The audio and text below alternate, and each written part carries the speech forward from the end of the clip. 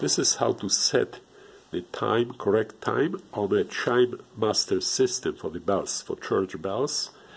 And you need to use the key, the switch with the key, the enter green button, and the 4 cursors. This is all you need. So you begin by turning on the key to the vertical, to the horizontal rather position. You hit the enter button. Then you click the cursor to have a setup blinking.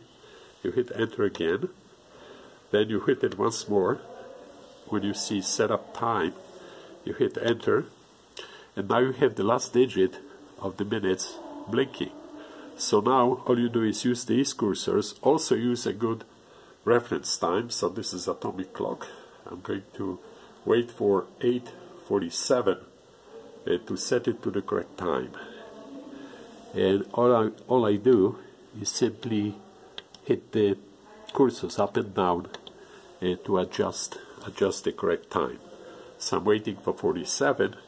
Then at 47 I'm going to hit it up and down, and then enter and set time.